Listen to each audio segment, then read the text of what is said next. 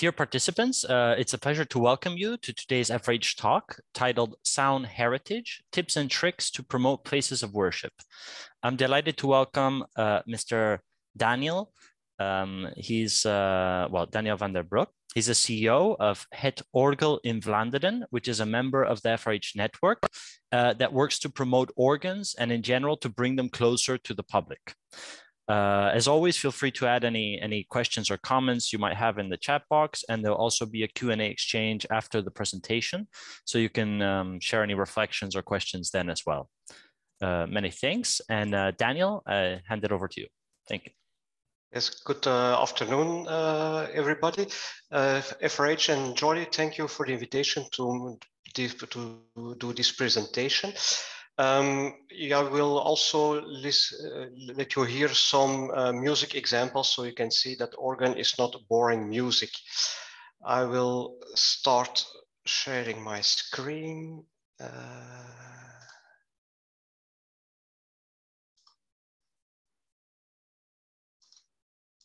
So normally you see my presentation. Okay.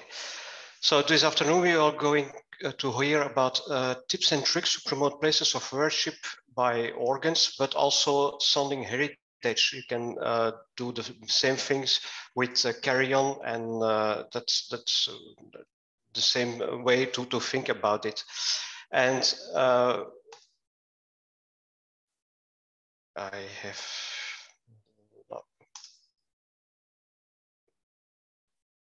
Why is my moment? I'm an organist, and I know a lot about stops and manuals, but not from technique.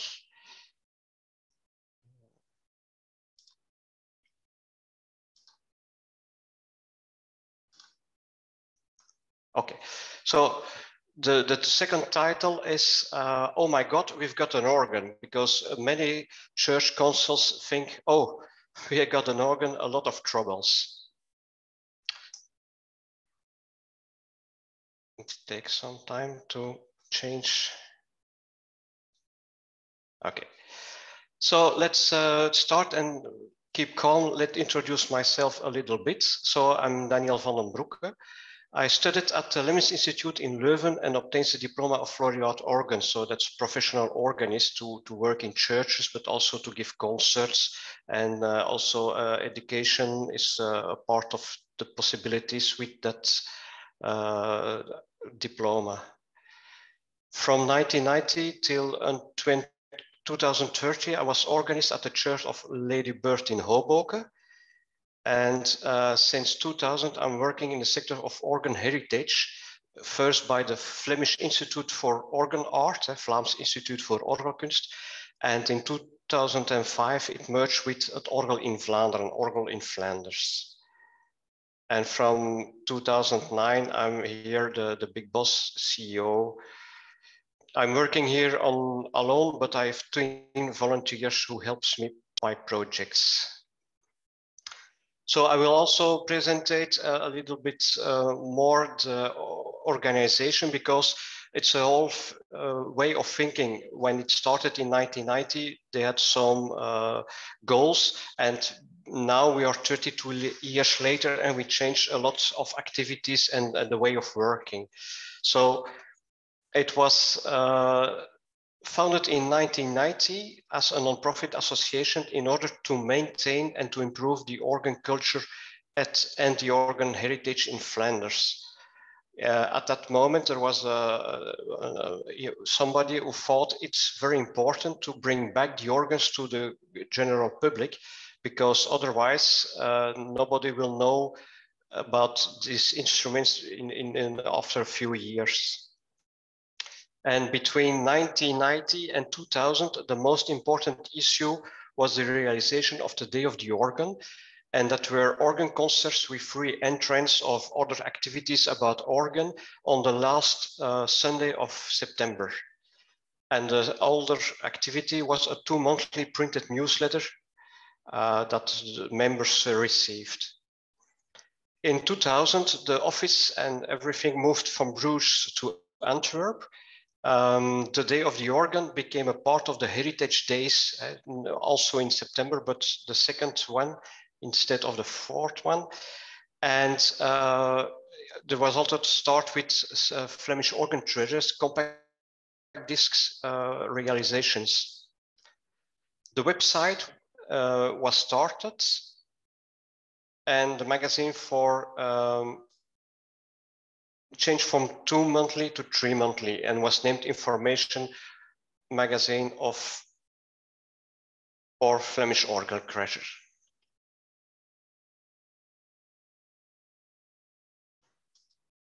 In 2005, 2010 is a new period.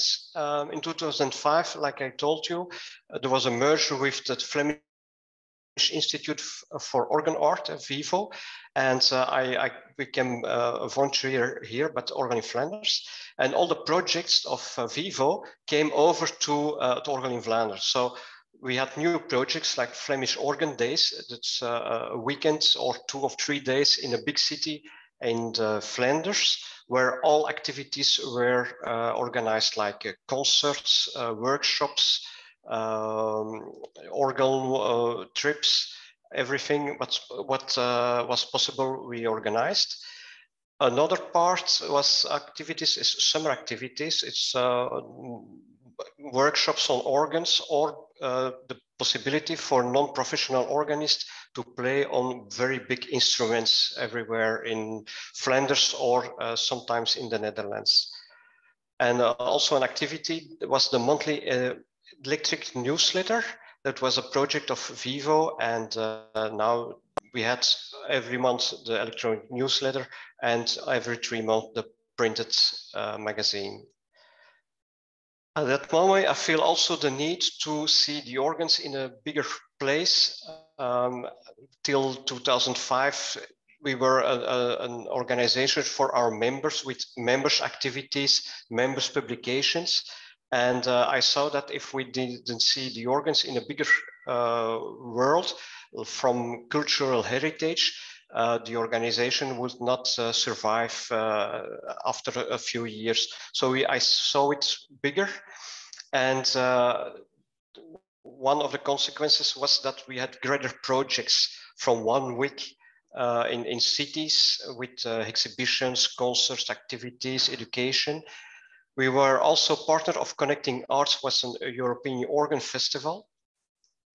And we saw also new activities like advising and helping local projects that bring the organ heritage to a larger public. Our office was till 2018 in Center Elzenveld, a Congress Center. Now it's a Botanic Sanctuary Antwerp, a 5-star superior hotel and Congress Center. And I was there to cooperate in the exploitation of the organs. There are 2 organs protected by law. They were restored, and now they are used by clients and for weddings, for example. And I was there responsible for contacting organists and drawing up programs. I will show you an example later on.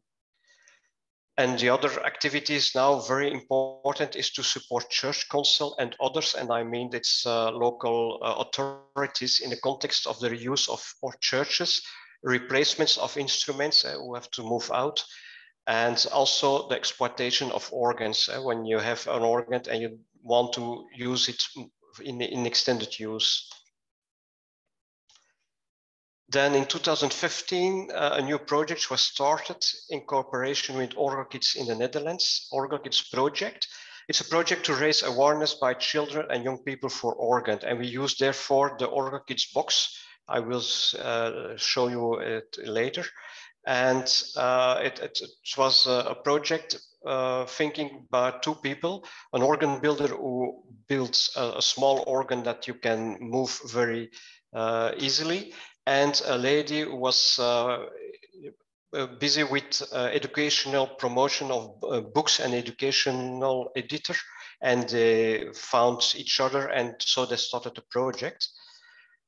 There was also a development of a digital application for children and young people, but it's not so very working good anymore. And in 2018, we published an educational booklet, Het Orgel, the organ, in collaboration with the Cathedral of Antwerp and Orgel Kids. And it's an educational booklet for children between 6 and 12. So they learn about the history of the organ, how it is built, the different types of organ, and also an interview with the cathedral organist of the Cathedral of Antwerp. We also organize pedagogical seminars for organ teachers annually with the cooperation of OVSG. That's the Secretary of Education of the Flemish government. And now the last 7 years, further professionalization of the working and expansion of international contacts with FRH and also Interpret Europe. And there is now also an extensive collaboration with Parcum, Herita. Parcum is also a member of FRH. Open Churches, also a member of FRH, and Monumentenwacht. That are the people who are going to look after monuments. If there are problems about it. And since 2000, we receive a support of the Flemish government. So let's start for good. Oh my God, we have a lot of problems. When I speak about organs, many people think that an organist is something like Santa Claus. This is the picture that many people think about. That's César Franck on the organ. And many people think that organists are old people. And the second problem I find is that everybody associates organs with the toccata of Johann Sebastian Bach. Yeah? You know, everybody went ta-da-dum, ta-da-dum, bum. So that's our two things that people think that that's the organ. And I want to tell you that it's not the organ. So we have a lot of problems. I don't have to tell you that there are many religious buildings are closing. And for example, I will give you examples from Flanders. In Flanders, only more than 1,140 organs are protected by law. So it's only a part because we have many non-protected organs and non-protected buildings in Flanders. You have to understand that after 1980, no organs are protected by law, and many organs are built after that period. Organs are viewed with a skewed eye. It's part of liturgy, very religious, old-fashioned, expensive to maintain. And the general is that unknown is unloved. Many people don't know about organs, and therefore they don't like it. If you can tell the story what's an organ is, then they look at with another view. So that was the wrong news. Now the good news. You can also play other music on organs at the sublime music of G.S. Bach or other classical composers. And in other words, you can play all music on organs, even modern music like Adele and Pink Floyd. You can play it on it. And I will give you a first musical intermezzo. So I take another one.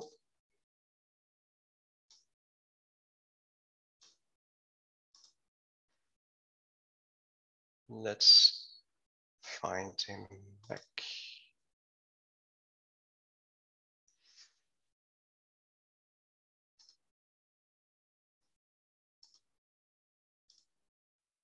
So the first example, I hope you see the screen again. The first music I will let you hear is a part of an improvisation organ concert we gave in COVID-19 period. And we kept it and we sent it out online. And it was improvisation. And the organist is Paul de Meyer from Ghent. He's a very good improvisator. And he played a few, the main theme was folk songs of Flemish folk songs. And at the end, he played a quiz. People had to find out what's the title of the different pieces.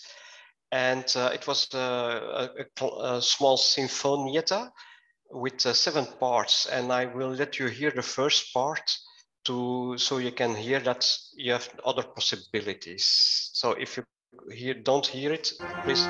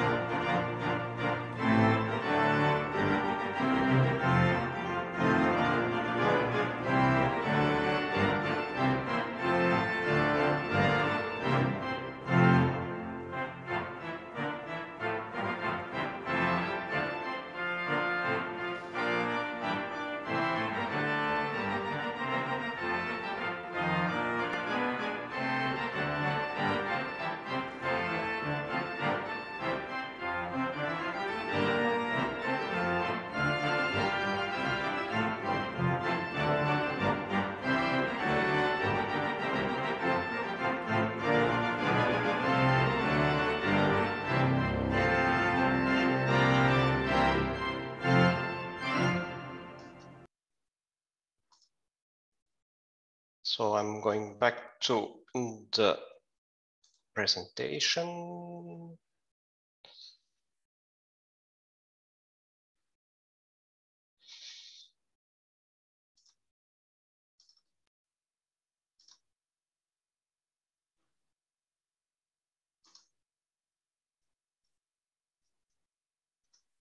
So you see, the possibility is great that you can make it very happy music.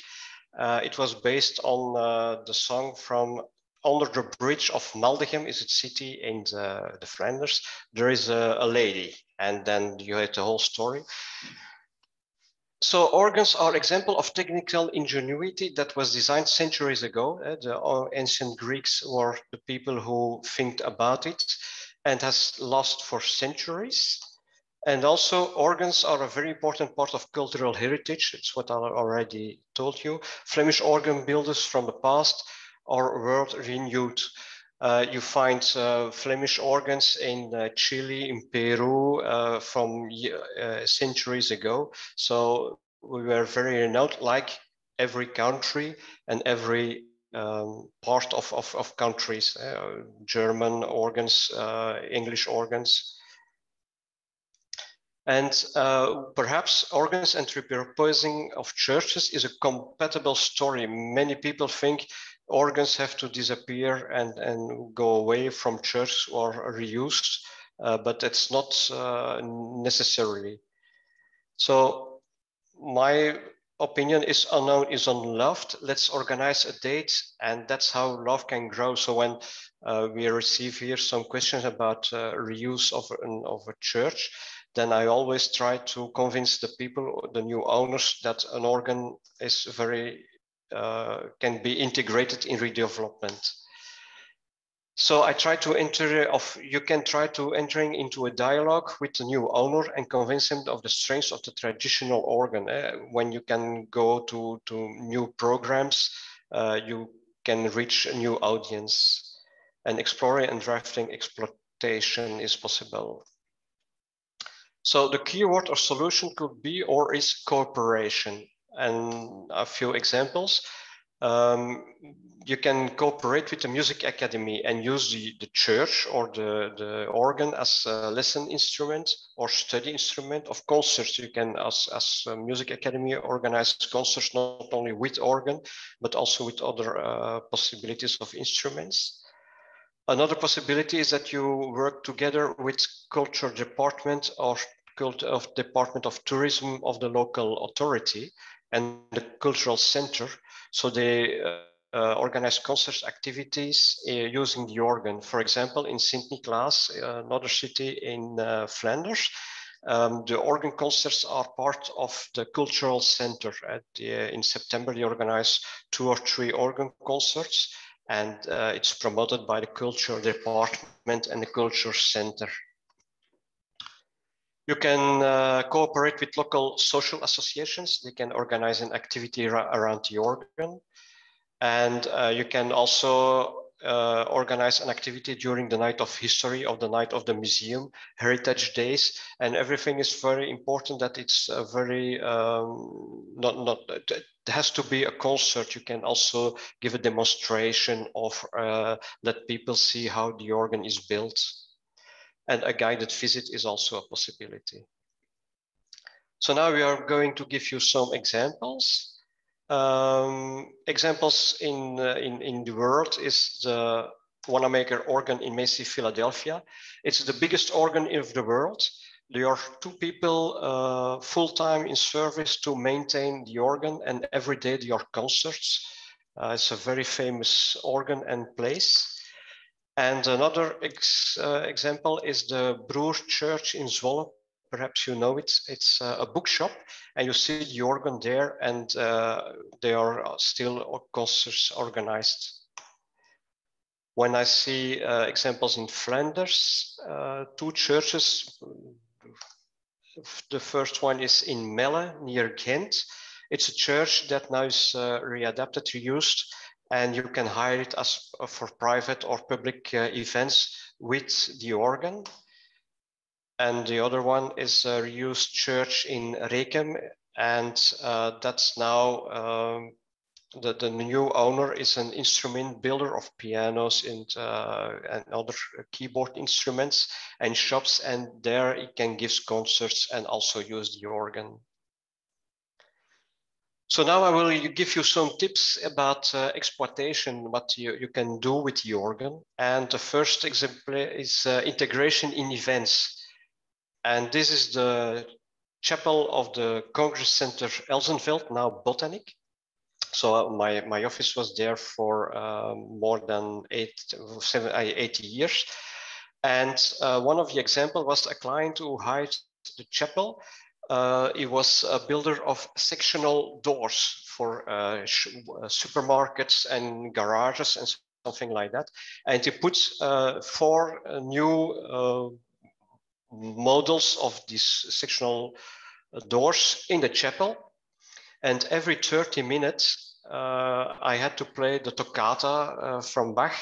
And then there was the doors appeared, and there was smoke, and potential clients, every half hour, 20 people came in and saw the whole thing.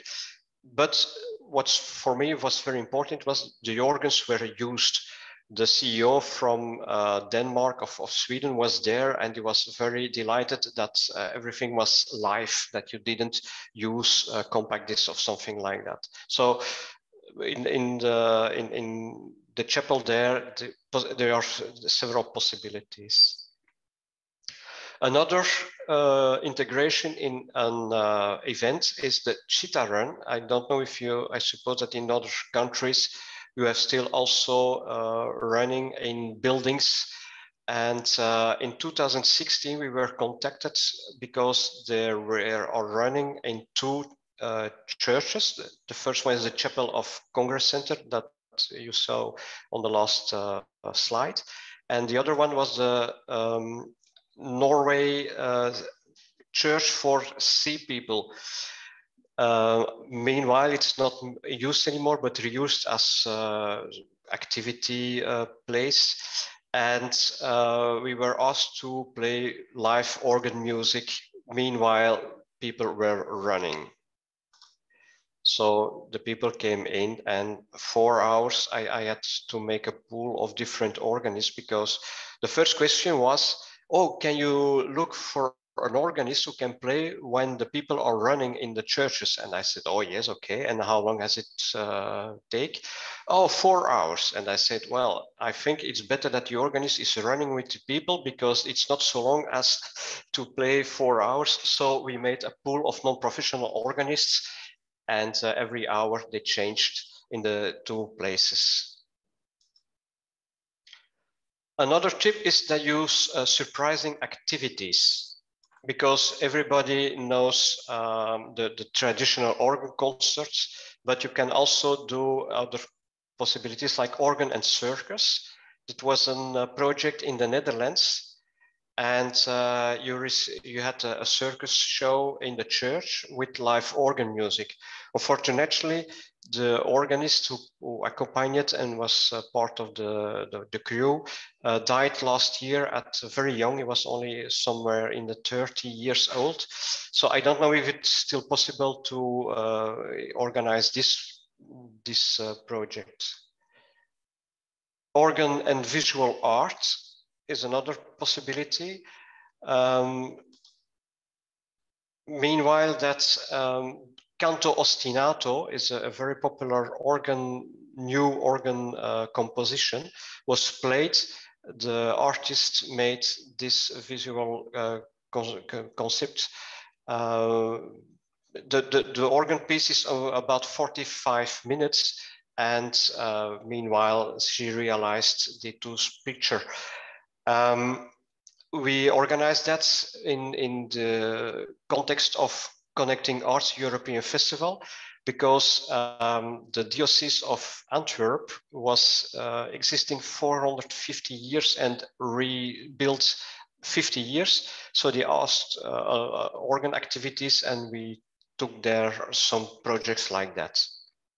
Another one was organ, poetry, and other instruments.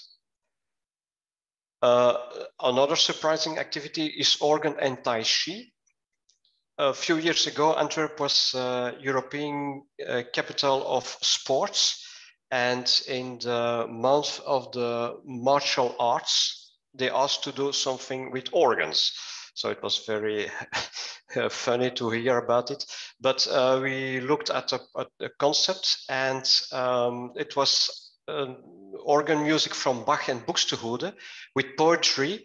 There was a poet who had found some texts about Bach and Buxtehude. And meanwhile, the music was playing. A group of Tai Chi dancers was dancing. We organized it in 5 locations, and we reached about 400 people. What's the very positive was that it was all new public. I know in Flanders a lot of people who like organ music and something like that, but I didn't recognize instead 1 or 2. And what also was very special, in a few locations, people were altered invited to do also Tai Chi, and in one of the churches, 2 other groups of the public was starting dancing Tai Chi, of doing Tai Chi. Other possibilities of surprising activities: organ and silent movie. You know, in the beginning of the 20th century, we had silent movies, and in the cinemas, the music was live accompanied by pianos or organs. I organized in 2019, there were Flemish Organ Days in Ostend, and perhaps you know that James Ensor, the painter, is from there. Is also buried near the church of one of the churches of Ostend. So we found a silent movie on Harry Stork where he was acting in it. And I asked Paul de Meyer, is also specialized in accompaniment of silent movies, in that church to accompany that silent movie with James Ensor and also other movies about life in Ostend. Organ and poetry is a possibility. Organ and instruments, vocals, choir, orchestra, everything is possible. And now it's time to get a second music example. I'm going back to here. Let's see, this one.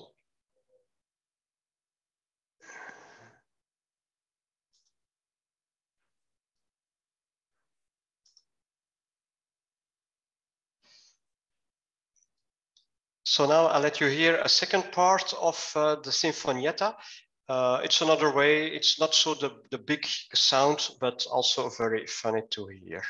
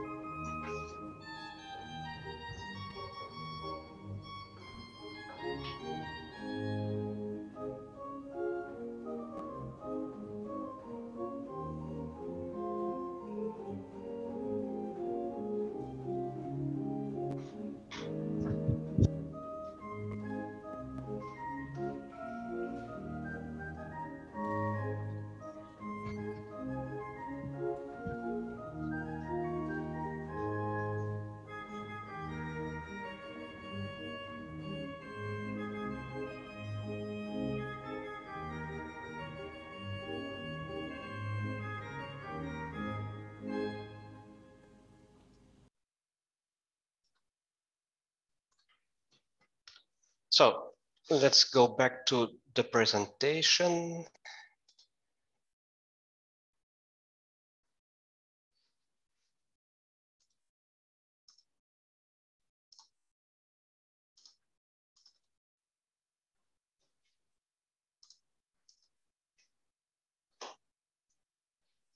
I'm going back to the examples. So very interesting is also the children shows fairy tales. And perhaps you know the story about Babar, the elephant. And it's a more static show. You have the pictures are projected on screen and you have the storyteller, and meanwhile the parts of the story, there is organ music of Francis Poulenc. So you see that's the possibility. Another is show for children is new fairy tales. You have also Peter and the Wolf, new fairy tales like Bess and Mole, and that's a new fairy tale about the organ. Is very interactive. You see two ladies who try to go back in the ladder with the ladder in the organ because they are knocked out from the organ by Mr. Organ. And he's very angry and sad because the tune is not good anymore of the organ because it's not used many times anymore. And then the two ladies are going to organize a party for Mr. Organ because it's his birthday and the children have to help and to sing. And you see, it's very funny to hear and to see. And also how the children are involved in the show. Children activities, that's the left one, is about Orgel Kids box. They are busy with the realization about it. And we also tried, when they have built the Orgel Kids organ, to go to a grade 1 organ so they can sing and hear how it, they sing a song, and they see and hear what's a big organ. And I will also let you hear a song about it. We have a national organ hymn. Wait, because we go back.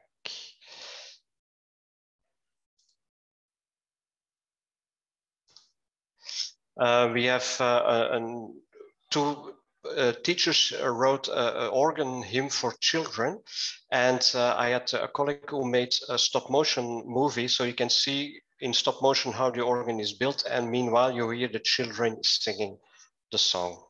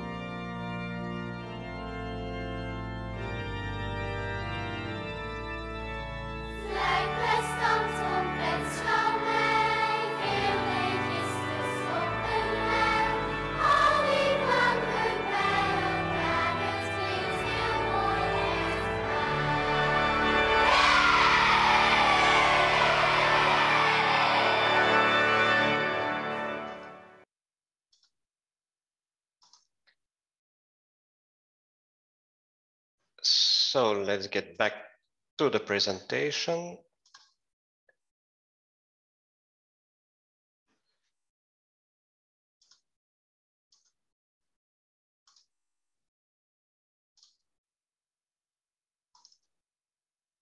So see, you can involve children to new activities, and another thing is projects, is exhibitions. It's also interesting. We had, like I told you in the beginning, 2 projects from 1 week. This was a 1 month in Puurs, a city, and there was an exhibition about the organs. And I always like to give a full view about organs. So from the plan, how it's going to work, the different parts of the organ, manuals, pipes, chest, everything, and also full organs. So that was in Puurs.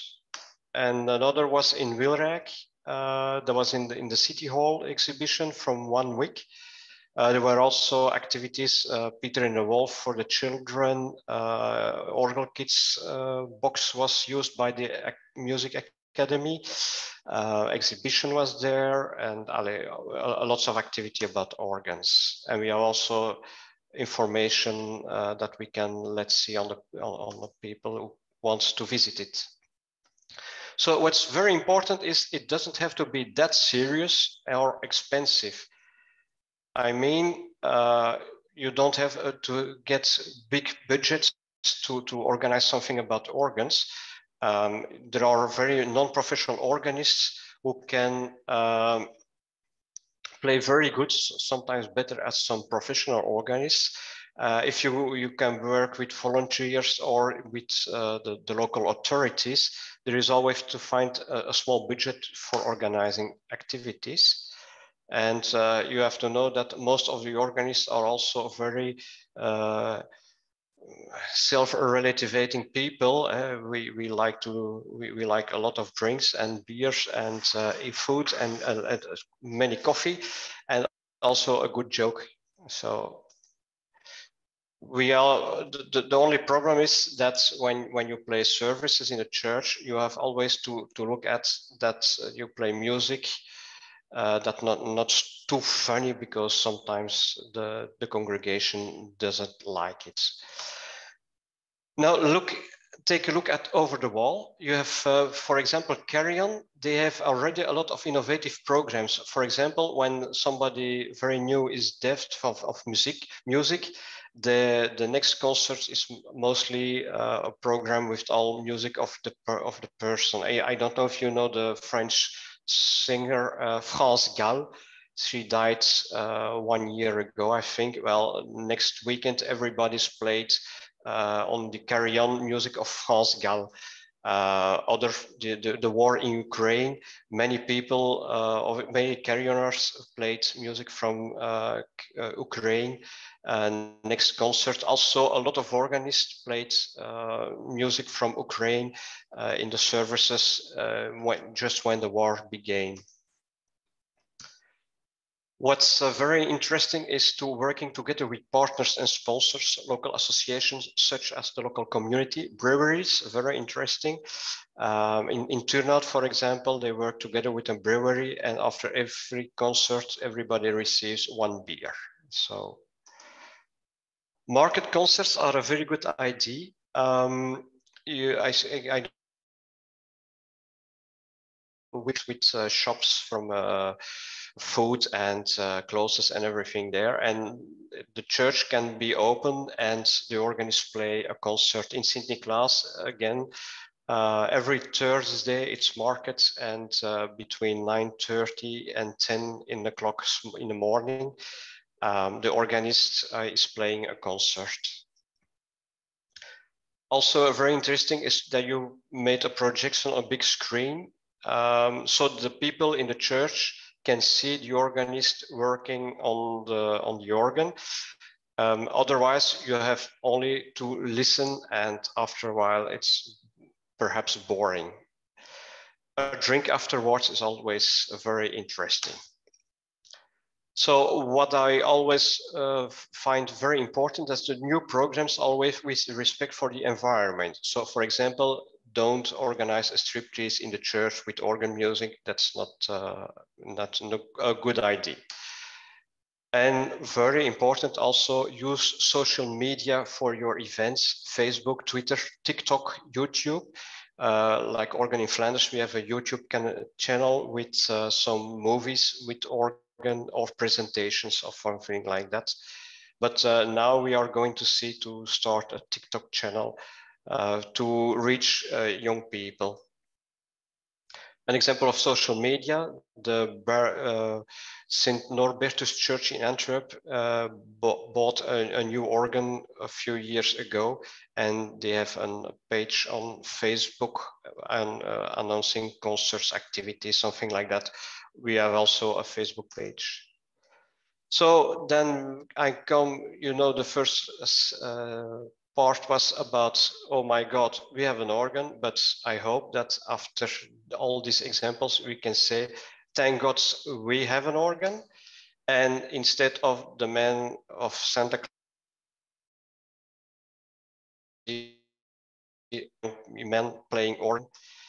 And another also very impressive picture is when the organ of the Cathedral of Antwerp was restored a few years ago.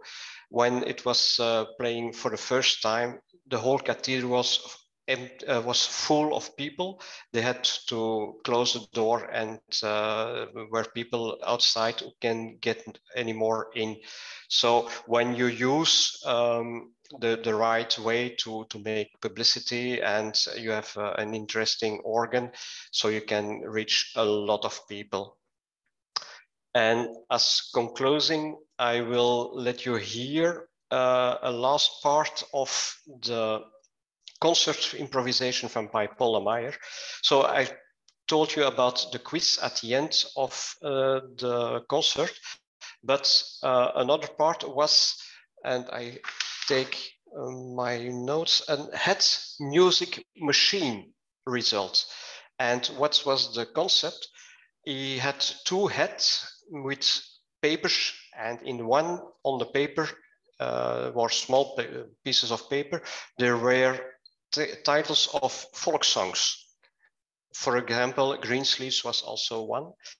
And in the other head, you had musical forms like toccata, fugetta, dance, something like that. So the people in the audience had to take one paper from one head and another paper from the other head, and we gave it to the organist, and he played immediately. He made an improvisation about that combination. So I will see you the movie that was used by the conference a few months ago. Let's see where I can find it. Yeah. I will give you also, there is small text in the beginning. I will let you see that you can read it. So you see, he improvises a sonatine, a small sonnet, to the melody of Fleming Giant's song, Als die daar zegt, die reus die komt. It's about a little bit more information. It is a Kleis organ built new in 1934 for displays in the Church of Our Lady of the Rosary in Wilrijk. Kleis is a very big German organ builder who built enormous organs last century in that period in Flanders.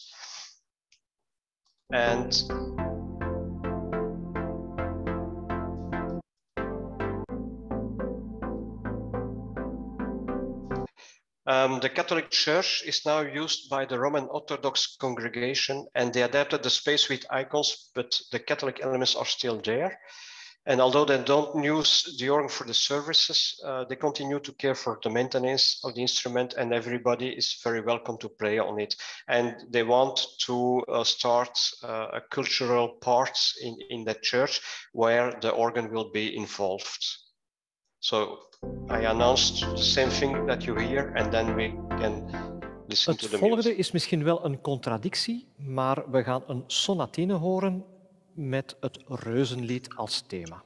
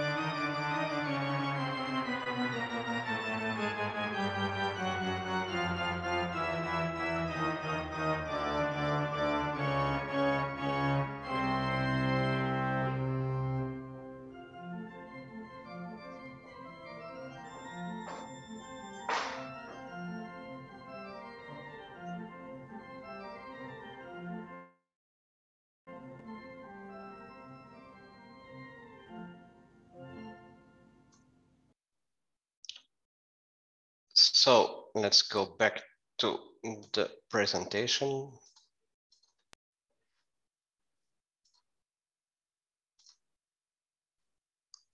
So again, young people at the organ. So I finishing now, and I didn't know that yet, and other questions. And you see the organ, that's the place where the organist is on the Wanamaker organ. So the joke is van press any key to continue, but it's the most biggest organ of the world.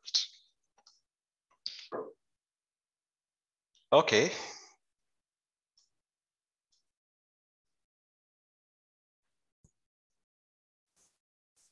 Great. Many thanks, Daniel, for this wonderful presentation. You're maybe now welcome. we can open the floor for about 15 minutes or so for any questions from the audience. So feel free to raise your hand if you have any question or comment or reflection.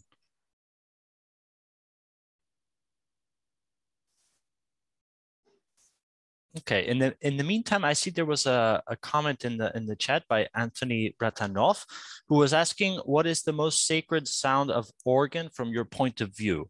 So I think you mentioned this sublime sound of Bach, but I wonder if there's any specific tune or specific organ that you would find special. Oh, everything it's a very difficult one, because every instrument is also fascinating. You have small organs, we have the beautiful sound. You have the very big one where you can play a lot of music. Also with music, you have Bach is the most sublime. When you hear Bach and you analyze this music, it's amazing. But for example, you have also Alexandre Guillemot. He wrote a lot of sonnets, and I can say 2 weeks ago I was in a jury of a music academy, and a non-professional organist played the first part of the first sonnet. I invite you to listen to it. He played it on a wonderful way, because it's very fugatic, and at a certain moment you don't see anymore. It's blank of notes, and he played it on a wonderful manner. So it's very difficult to say. Some people, what's your favorite this of what is most sound? I say it's very difficult, very difficult. But still, maybe you can try, Daniel. Pardon? What is the first sound comes to your mind? To speak about organ. But when the most beautiful piece of organ for me is from G.S. Bach on the Trittersteiler Klavierübung, and that's the prelude and fugue in the 552. So I invite you to listen. And when you play that on a very good Baroque instrument, where it is built for Bach, yes, then that's heaven on earth. Can you write it in text, because it's pretty hard to mesmerize. Thank you. Great. Thanks. I see there's a hand raise of George Allen and then maybe Martin Renshaw. So George, please. I wonder if Daniel has any experience organizing access and familiarization visits by aspiring would-be organists who wish to develop their piano skills. Mm-hmm. Because one of the big issues we have in Britain is that organs are inaccessible and locked away in locked churches.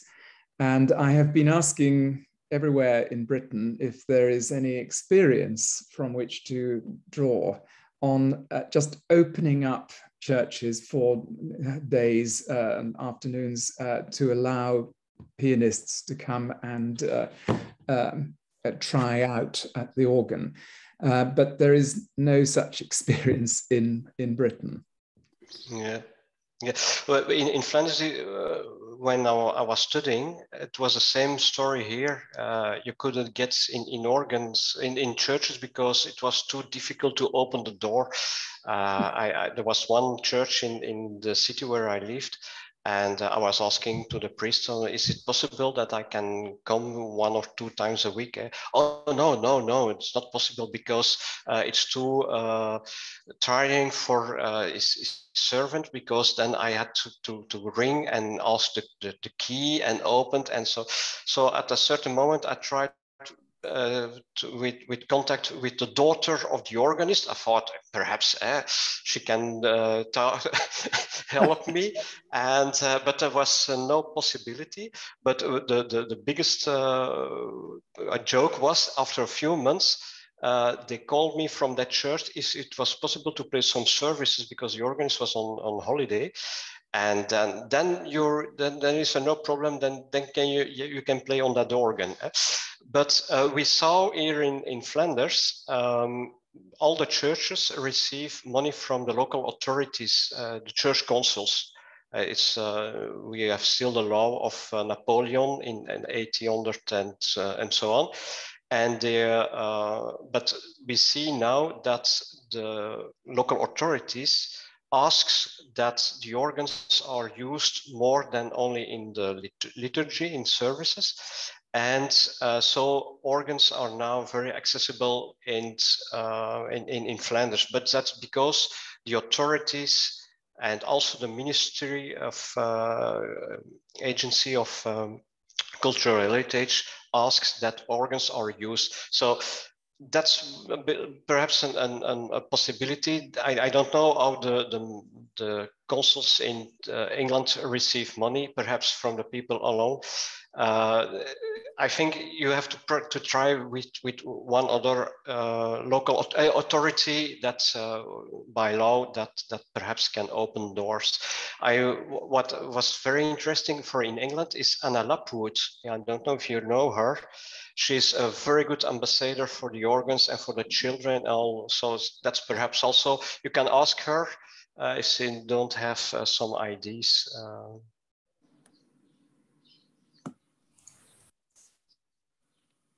Great, wonderful. I'm still interested. Sorry, yes, Martin Renshaw, yeah, go ahead. Yes, well, can I come in behind my friend George Allen and say that between him and me and 3 others, we are founding a new trust in England called Pipe Up for pipe organs. And we should be registered with the Charities Commission in London very soon now. And very much idea is to get organs to the people. If we can't bring the people to the organs, we take the organs to the people. And when I get back from where I am now, which is actually halfway between Rome and Siena in southern Tuscany, and I'm actually looking out on the hills where Pope Gregory VII was born 1,000 years ago. He, if you remember, regulated music for the Western Church after the schism, and is the boyfriend of Matilda of Canossa, quite a character. When I get back to London, all my first job is to move an organ that is come out of a church into the public realm. And that will be in a very public place, and it's all very exciting, and all the arrangements are being put in place at the moment. You'll hear more about it later. Not going to say any more. The other thing is we're trying to get organs into all sorts of different places, in fact, and we have now some partners who are going to try to help us to do that. The other side of things, looking from the other end, we have a trust in England called the Churches Conservation Trust, which now looks after about 370 redundant churches, which you were talking about redundant churches in Belgium. We have an enormous problem here in England with a church closing almost every day of the week over the whole of the British Isles. And the Churches Conservation Trust, as they've often said to me, is they can't get people through the door. But I say to them, look, you haven't got the organs in your churches actually working. So you can't play them. You can't entice people like a siren through the door. Not only that, you've got about half your churches at least without an organ at all. And we have tons of organs, small organs, we could easily move from all these redundant churches into their churches. So if you have a similar organization in Belgium, and are you able to get organs into churches that otherwise don't have them, say in rural areas or whatever? It is a problem, but I think we will just have to keep pressing on that door. And I'm finding with the other things we're trying to do, that always you have to go to the top. So for these external projects, we talk to the top people. We try to get well-known journalists, broadcasters, and others involved as well.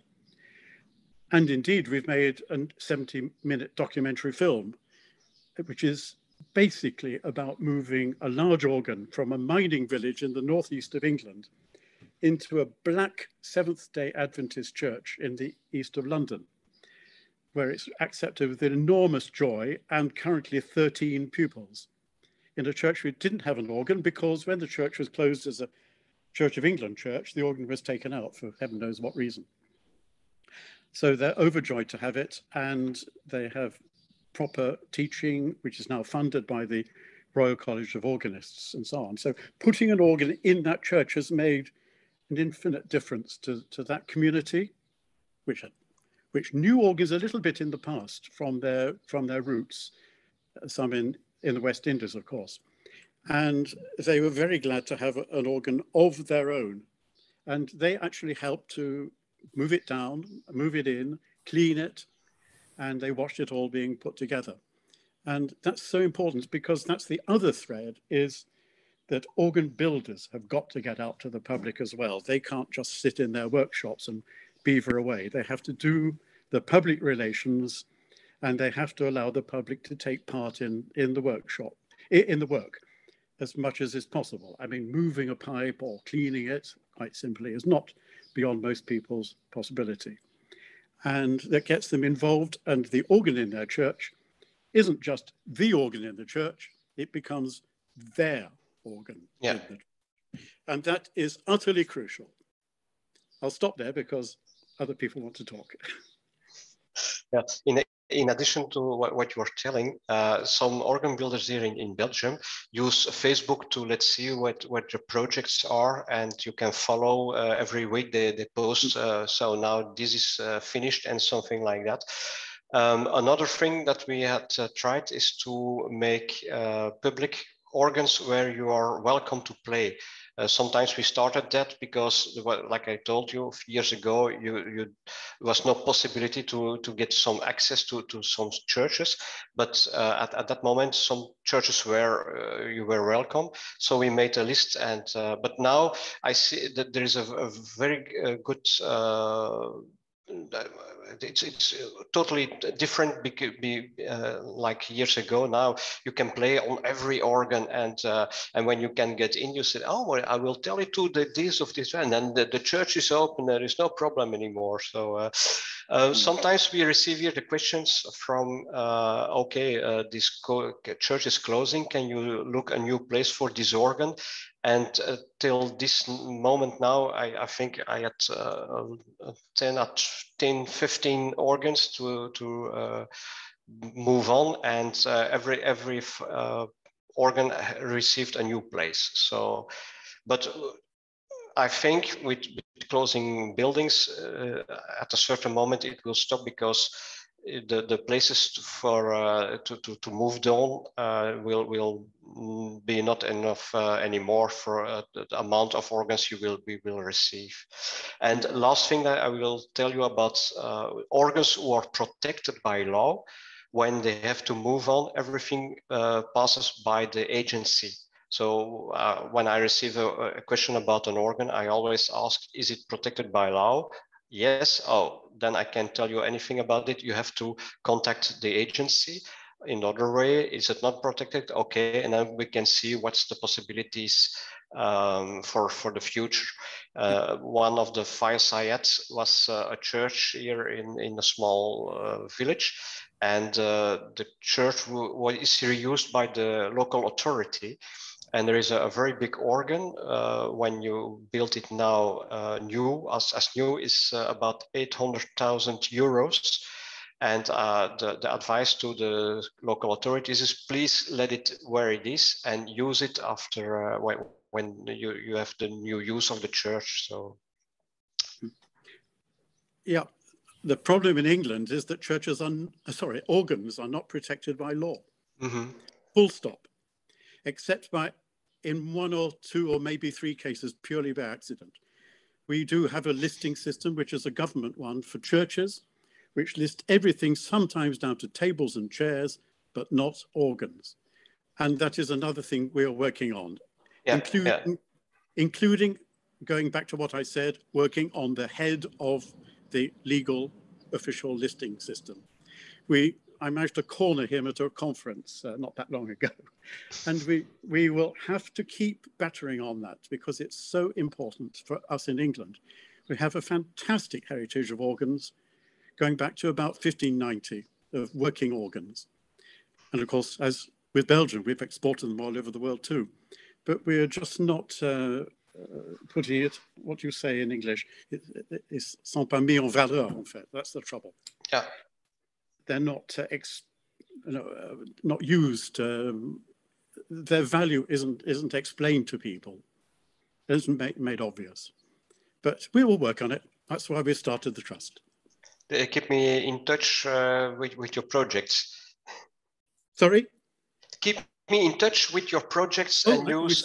We certainly will, yes. Thanks. No, we will be very, very, very glad of your help, certainly. Thank you. And we've learned a lot from your talk just now. I've made thank you. 5 pages of notes. Almost verbatim. Marvelous. Thank you so much. You're welcome. Okay, I see there's a hand raised. Snezana Negovanovic. Yeah, Vanov. Yes, Snezana. Yeah. Hello, everyone. I am from Belgrade, from Serbia, and maybe this would be interesting for you that in Belgrade we have 2 churches. That is Church of Blessed Virgin Mary, and the other one is St. Anthony of Padua, and both of them have organs, and they are active, and they have concerts and festivals, and from time to time they have programs. It is published and announced in media, so everyone can come. And as you know, most of the people in Belgrade are Orthodox, Serbian Orthodox Church, but many Orthodox people go there too, because it is very interesting and beautiful sound. So I remember for years, actually, it functioned very well. And they're very nice people, and collaboration is very nice. I work in Institute of Protection of Culture, Heritage, and both of the churches are protected under the law of Republic of Serbia. So I just want to add that probably you know that we as Orthodox people, we don't use any instrumental music. No. It is only voice, and it is only usually festival of choirs for public, actually. That is one different approach. So if you are interested and if you want to be in touch with people from Belgrade, and especially from Catholic churches, then you should know that 2 churches have organs and they function very well. Yeah. Thank you. Thank you. Yeah, I was once in Bucharest in Romania, and there you have also, it's also very Orthodox, many Orthodox churches, but you have also 2 or 3 Catholic churches with an organ, with concerts. There was also a concert hall with an organ in Bucharest. And if you, I will put it on the chat. You have a database of organs, orgbase.nl in the Netherlands, and you find all, I think, about all the organs in the whole world. If you want to know if there is in Marrakesh an organ, or in Peru, or just like, you find it all there, with the most of them descriptions, history, and you see also that from time to time there is an update. So, for example, when I was organist in Antwerp, we made a restoration of the organ, and when I was looking in the org base, well, it was put on it, and I played the concert again with the cathedral organist, and all information is in there. So if you want to know about database of organs, orgbase.nl, you find everything. It's amazing when you see there. And what's very funny, here in Flanders, we don't have a database of organs online. And so when we need information, we go to Orgbase. When there you find everything. Okay, thank you. I see another question. João Cunha? Hello, sorry, first of all, I give thanks, obviously, to this community of knowledge regarding the organ, but I would like to give a little bit of sample of information regarding Portugal. Regarding Portugal, we have a number of organs, many beautiful churches, of course, so that, you know, for example, in the parish of the diocese of the city of Oporto, we have 477 churches. And of those 477 churches, most of them have organs. We have one problem that I believe could affect many of the opinions that we have here. In Portugal, there is a current movement is that the responsibles of religious monuments and buildings that have organs come across that indeed the maintenance of organs is very expensive. And so in their reunions, they normally gather all the information they can of the enterprises that exist regarding the maintenance and somehow building organs. And there are few in Portugal. In Portugal, we must say they are lacking enterprises or companies that can do that kind of restoration. And so we have a smaller number of budgets and somehow opinions regarding the maintenance of organs. And so they came across an ingenious way to in somehow manage to recognize that this is the better option. I believe it's not the better option. We are losing the correct form of hearing organs. In many of the cases, many companies come across the opinion to give a resolution so to convert the pipe organs to electronic organs. So we have the outer shape, it's the same, but inside the organ, we have the dismantlation of the original organ and the converting to an electronic organ. In doing so, the companies not only permit a number of years of warranty that they can make their maintenance, and the organs normally are lesser or fewer times regarding a maintenance process. And so this is what is happening, and we are seeing in Portugal many, for example, Iberic organs that are being dismantled or converted to electronic organs. And this is, I'm sorry to say, a crime, because absolutely. not the correct form of hearing. The placement and the care of in placing in that church an right living organ that can in somehow inflates all that church with the surrounding sound that you cannot in somehow manage to in somehow, okay, this is electronic form, we can do the same. It's not the same. It's not the right form of hearing. And so I would just like to state this. This is a problem in Portugal. Fewer companies that make restorations, and in many cases, the priests and the religious responsibles of many churches come across the cheaper form of maintaining their organs, convert them to electronics.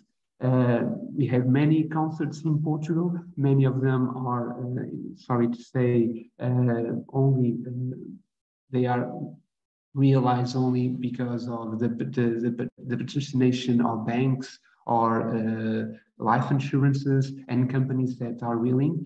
But we have a massification of tourism now in Portugal, but we are lacking not organists, we have plenty, but we are lacking organs that do work and do have a plan of maintenance.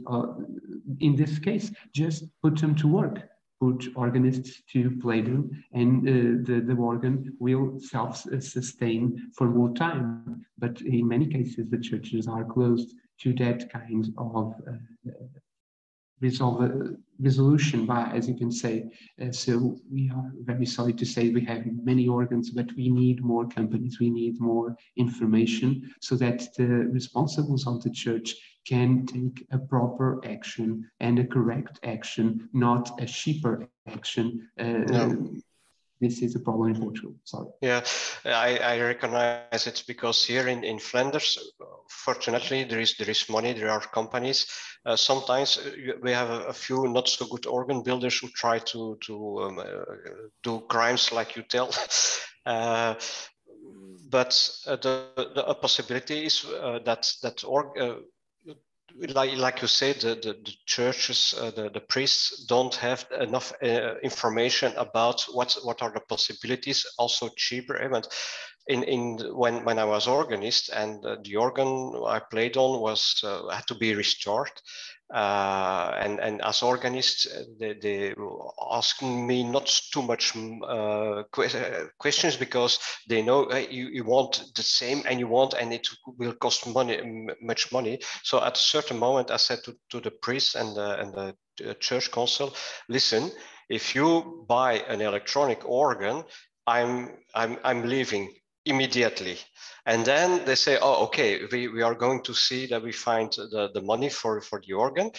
And okay, afterwards, everybody was very happy, because the organ was from the beginning of the 20th century, not protected. There is no possibility to protect him, but it's a very special sound. It's a very good organ, and everybody is now very happy that they found the money to restore them.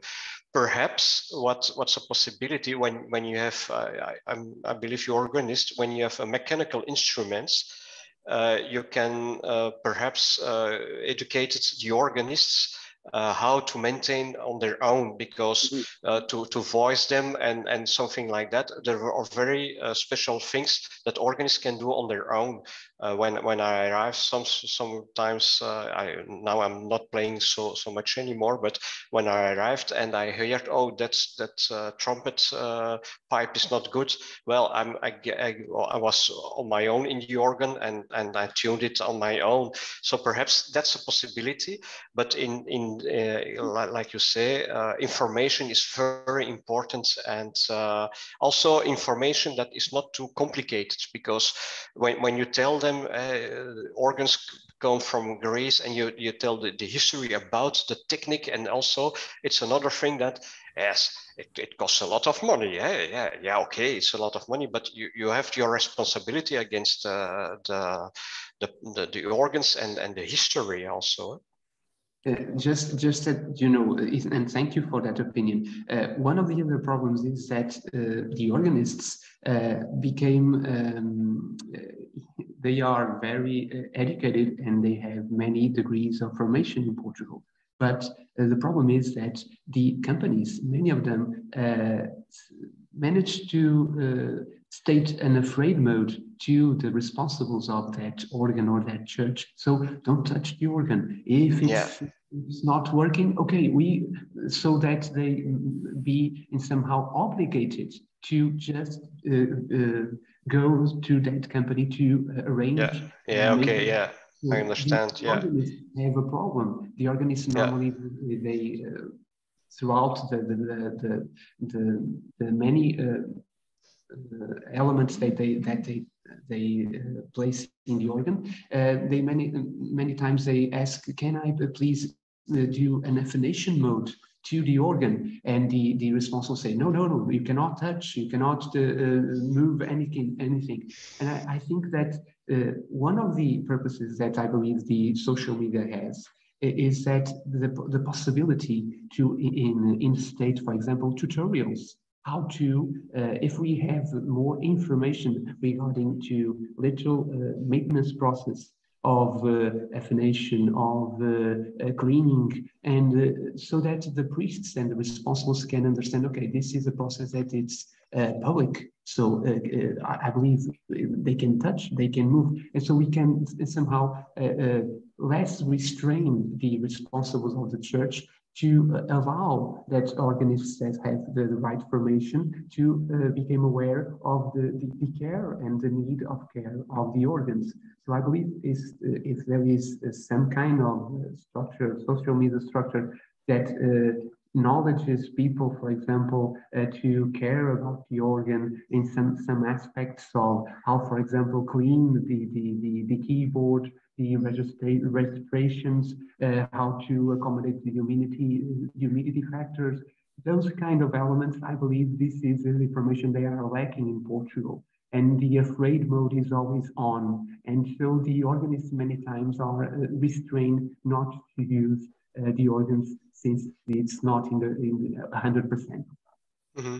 Yeah, because I see the problem here in Flanders.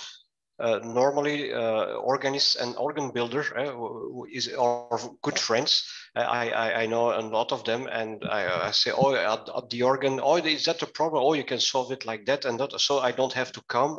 Or so we have also an organ builder. You can call him day and night. He comes immediately. Is not very it's very cheap. You don't have to pay very much money, and he arranges everything. What I want to say here in Flanders, we have a Parcum, that's a member of FRH who is working for church councils, and sometimes they organize a study day.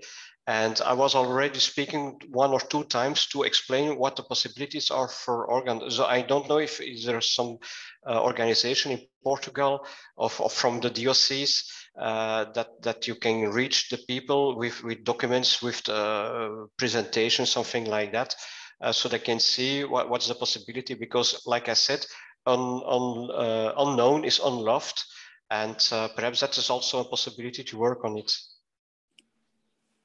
Thank you very much. Thank you. You're welcome. Yeah, perhaps one last comment, Martin Renshaw, and then we'll have to wrap up. Sorry to have to come in again, but I'm very grateful because if our friend in Portugal could get in touch with me and Pipe Up for pipe organs, it's on the web. All you have to do is type in www.pipe-up.org.uk. We are hoping also to make videos for precisely that reason, to show organists how to do the basics, and including cleaning keyboards, tuning reeds, oiling the blower, and anything that sort of happens, chasing out the mice or the spiders or whatever. And it would be very good to have collaboration with you in Portugal and other countries which have similar problems, but in different climates to those we have in Britain. I do know the climate in Portugal because, in fact, I have worked in Lisbon several times, so I know the area. But it would be really good to be able to talk to you and to people in Flanders about this problem, because maintenance is at the heart of the problem everywhere, but sounds very much like the heart of the major part of the heart in Portugal as well. Thank you very much. Yes, I think that the story now, very long time, everybody was thinking about, it's my organ, my church, in my village of country, but now we have to see, and some organists here in Flanders said to me, what are you doing? And organ part of culture, heritage and international, you are crazy, and something like that. And I say, no, it's the future. We have to work together in Europe for organ building, because it's also in danger here in Flanders. Between now and 10 years, we only will have 1 or 2 companies left.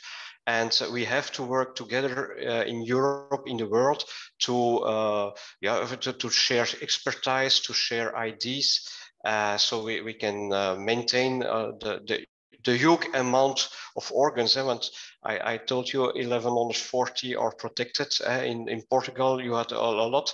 Hamburg in Germany had 500 organs.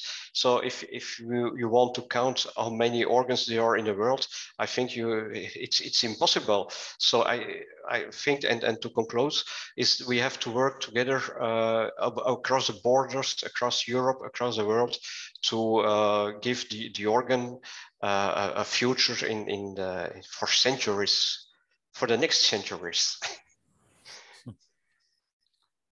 Thank you very much, Daniel Vanden Broecke, for this wonderful closing and summary. And inspirational, optimistic final.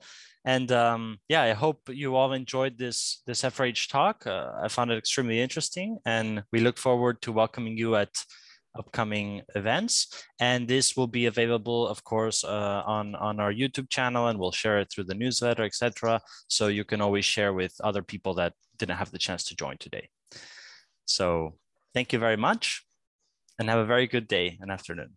Yeah, bye. Thank you all. Bye.